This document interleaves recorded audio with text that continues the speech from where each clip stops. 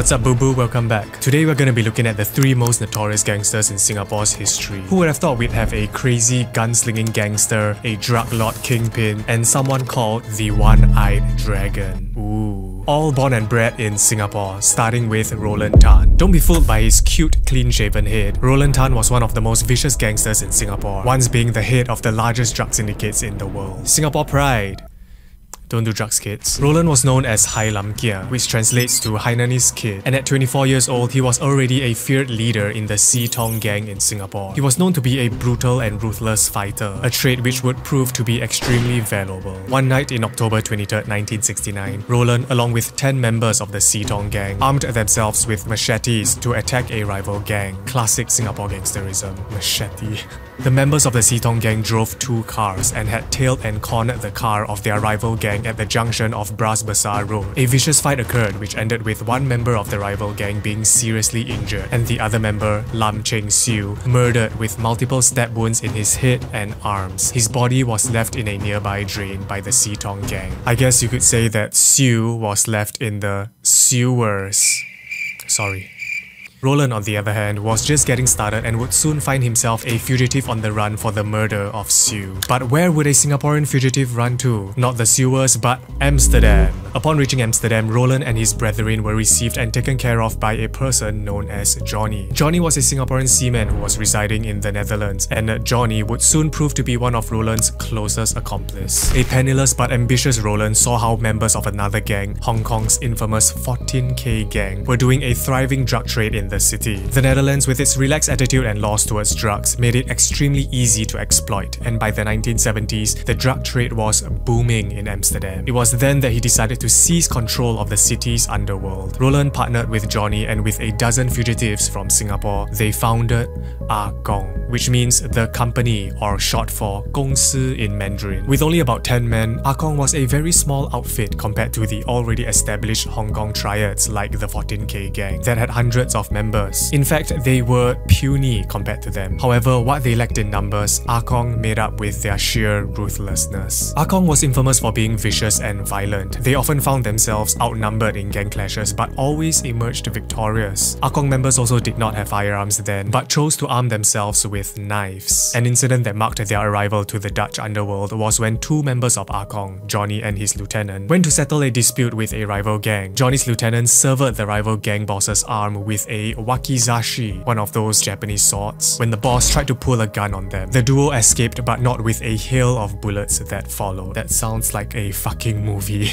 Kong was on the rise. New members started joining after witnessing the ruthlessness of the gang, and in 1976, Kong commandos gunned down the boss of 14K, successfully driving Hong Kong, Taiwan and Thailand gangs out of the region and solidifying their position as the #1 player in Amsterdam's vast drug empire. Kong's leaders were draped in Armani and Hugo Boss suits, with revolvers hidden underneath. Much like the scenes from those old Hong Kong movies, they lived a lavish lifestyle and would splurge on women, alcohol and gambling. At its peak, Kong was one of the world's largest drug syndicates, and everything seemed to be going up for Roland and the Kong gang. But unsurprisingly, Roland would soon find himself a victim to one of the most unforgiving vices that would threaten his empire. He was a hardcore gambler. Roland would often blow through huge sums of money gambling every night. It got so bad that he had to embezzle funds from the company to feed his insatiable gambling addiction. This led to the loss of his co-founding member of Kong, as Johnny severed his brotherhood with Roland after finding out about the embezzlement. However, the worst has yet to come. In 1977, the Central Narcotics Bureau of Singapore, or CNB, had learned about Kong's activities. Undercover agents were immediately sent to Amsterdam and other European cities to probe. After months of investigations and collecting data on the syndicate, the CNB launched an international anti-drug operation in 1978, which resulted in the seizure of $10 million worth of heroin and the arrest of more than 50 members of Kong. Among those detained were 3 of its 4 key leaders, the last member being Roland, who barely escaped. This crackdown dealt a decisive blow to Kong, resulting in Roland retiring and moving to Copenhagen. He changed his identity several times and laid a low profile, eventually becoming a Danish resident. Roland died from a heart attack at the age of 72 in his Copenhagen home on April 2020. Roland was never caught and even lived to a relatively old age, something that Lim Ban Lim, the most wanted fugitive in Singapore, did not have the privilege to do. Lim Ban Lim was the most notorious notorious gangster in Singapore at the time. He was at the top of the most wanted fugitive list in Singapore, had wounded and killed multiple police officers, and orchestrated several large heists where he stole an accumulated $2.5 million, all before the age of 32. What a gangster prodigy. I'm not advocating for gangsterism. Stay in school, kids. Lim Ban Lim was a member of the Giho secret society in Singapore. He was reportedly trained as a shooter in Riau Islands, Indonesia, and had a penchant for firearms. During his reign as an outlaw, he emerged a ruthless robber and gunman. Yes, guns were not yet banned in Singapore at that time, and he terrorized both Singapore and Malaysia for nearly a decade. Lim started his criminal career just like any other crook, robbing a convenience store of cigarettes. But it was in 1963 when he would go from small-time crook to big-time robber. His first major heist in 1963 saw him and his gang storming the printing division of the Straits Times at Anson Road, holding the staff at gunpoint and escaping with $30,000 in cash. In 1966, he pulled off his biggest heist in Singapore, where he and his gang broke into the First National City Bank in Kolaya Kueh and got away with $156,000. Not too shabby. Unfortunately, the saying "fortune favors the bold" would ring true, as 2 years later, Lim Ban Lim would cross the border into Johor, Malaysia, where he and his fellow gang members stormed the State Treasury of Malaysia. He left with $452,000, as well as a trail of blood that ended with a dead police constable that Lim had shot. Throughout his 9-year reign as a robber in both Singapore and Malaysia, Lim Ban Lim got away with at least $2.5 million. I mean, at that point he should have just retired, right? But I guess a lot of crooks do it for the thrill of it. And for Lim Ban Lim, it was his lifestyle because he was born into a crime-ridden family. Most of his family and relatives had jail time or were criminals. Lim was also a master of deception, changing his appearance with plastic surgery and sometimes donning a wig and a dress to elude the authorities. He was also ambidextrous and deadly with a gun, earning him respect and fear in the criminal underworld. He once even taunted the head of the Criminal Investigation Department over the phone, saying, "You will never catch me. When you come for me, I will be ready for a shootout. I will save the last bullet for myself so you can only claim my corpse." God damn, that's cool as fuck. I'm not advocating for gangsterism.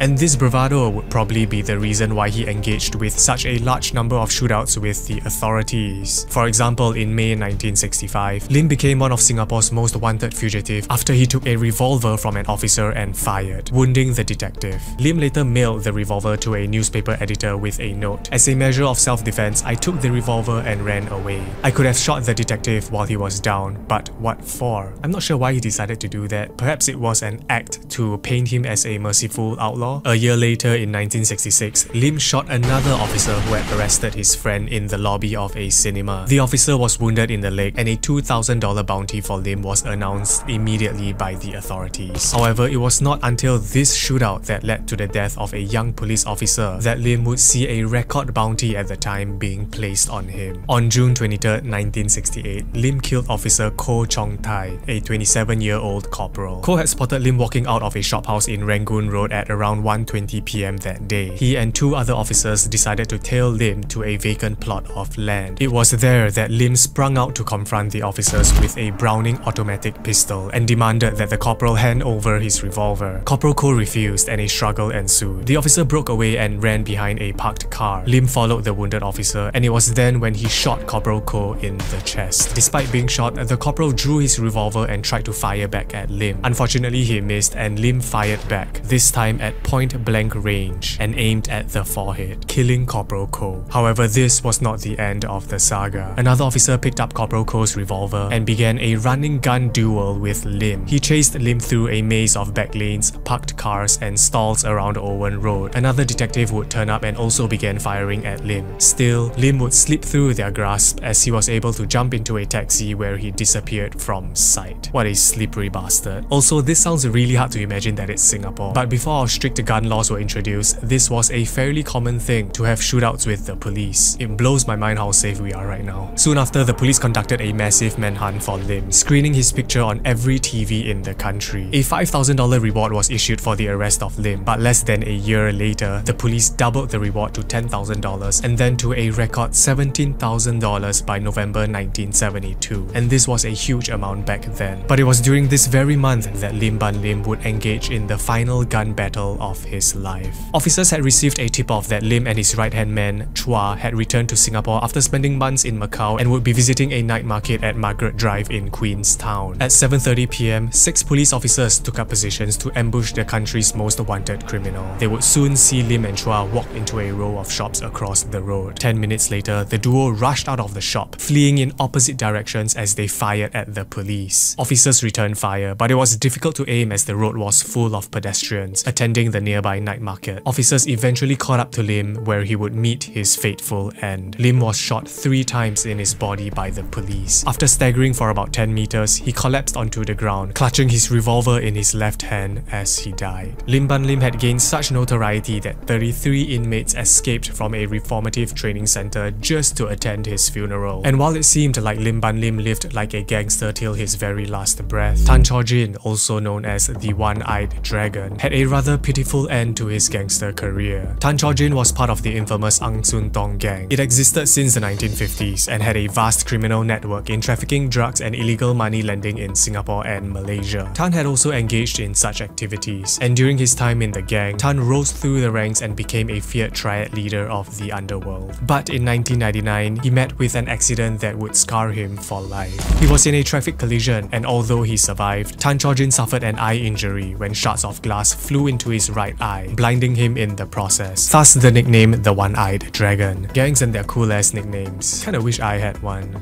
The Five-Head Fighter. The One-Eyed Dragon was a savvy businessman as well. He ran multiple businesses, such as a traditional medicine shop which had 4 branches, which made him affluent enough to own multiple branded cars. But it was in 2006 that his name would be known throughout the country as one of the most dangerous gangsters in Singapore. Lim Hock Soon was a friend of Tan Chaw Jin, the former being a nightclub owner. However, their friendship turned sour when Lim refused to repay a gambling debt of $220,000. Tan demanded that Lim return his gambling debt, but was met with rejection. This infuriated Tan, which he said his ego was hurt by his friend's response. And in the underworld, honor, loyalty, and face was a very touchy matter. He felt extremely disrespected by Lim for not honoring his word, which led Tan to contact a friend in Thailand, and he got himself a Beretta pistol. On the morning of 15 February 2006, Tan barged into Lim's apartment, armed with a knife and a pistol. The gunman kicked Lim, who was sleeping on a mattress in the living room. Shocked at Tan's violent arrival, Lim demanded to know what he wanted, to which the One-Eyed Dragon replied, "I have a gun. Do you want me to shoot?" Tan then ordered Lim to tie up his wife, maid, and teenage daughter with towels, after which he forced Lim to open a safe, collecting jewelry, cash, and Rolex watches totaling $170,000. Tan then brought Lim into the study room, where he would fire a round at Lim's face at point-blank range. More shots followed, and Lim was shot a total of 5 times on his right cheek, right temple, left arm, left thigh, and his back, which to me suggested that this was a very personal attack. Why else would the One-Eyed Dragon fire at a dead body? Tan then went into the master bedroom where Lim's wife and daughter were, and he warned them by saying, "It is your husband that went too far. I give you your life. Don't identify me or else I will kill your whole family." Something which the family obviously did not abide to. The following days saw the execution of a 10-day manhunt to capture the fleeing dragon. Tan had escaped to Johor Bahru, Malaysia, where he called on a gang leader in the city to aid him with his escape. Little did he know that he was already being tailed by the Malaysian police. Tan was rather clever in eluding the police. He had gotten himself a crew cut to change his appearance and switched hotels every 2 days to avoid being caught. Unfortunately, he made the wrong move by choosing to stay in expensive hotels rather than keeping a low profile. Tan would find himself hiding out in the 5-star Grand Plaza Park Royal Hotel in Kuala Lumpur. But unbeknownst to him, the police was already in the hotel and would devise a cunning plan to apprehend the fugitive. At midnight on February 25th, the One-Eyed Dragon had a craving for Hainanese chicken rice, which he ordered through room service. Seizing this opportunity, the police sent up an undercover cop posing as a waiter to deliver his food. They stuck a listening device on one of the dishes, listening and waiting for the right moment to strike. At around 2 AM, a.m. when nothing but snores could be heard. 12 police officers barged into the room, finally apprehending the one-eyed dragon and his gang. Now, when someone is accused of a major crime like murder, the best thing to do would be to secure a top lawyer in town to defend yourself, right? In the case of Tan Chor-jin, not so much. He would be the first man in more than 16 years to conduct his own defense while accused of a capital crime, something that he would soon regret. Surprisingly, he was very confident in representing himself against this capital crime. He was often seen laughing and joking with the guards, even giving the thumbs up to his friends who were seated in the public gallery, and even winked to his wife whenever a witness gave him the answer he wanted. However, his confidence would soon be shattered as many of his arguments would fall flat. For instance, he insisted that it was Mr. Lim who first attacked him with a chair, but the prosecution noted that Mr. Lim would not have been able to lift a bulky chair since he was tied up. The one-eyed dragon also claimed that the gun misfired while he was warding off Mr. Lim's attacks. However, a weapons specialist testified that Tan's gun could not have gone off on its own. The judge also asked, even if the pistol was to misfire, would it fire more than one bullet? To which the weapons specialist replied,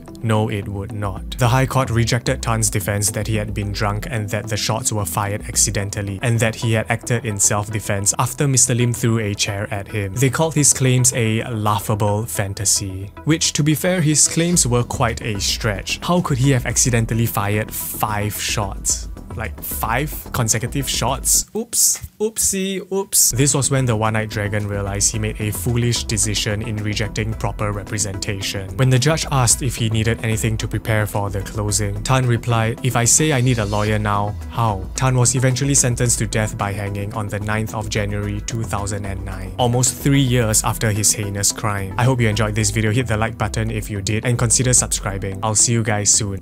Bye.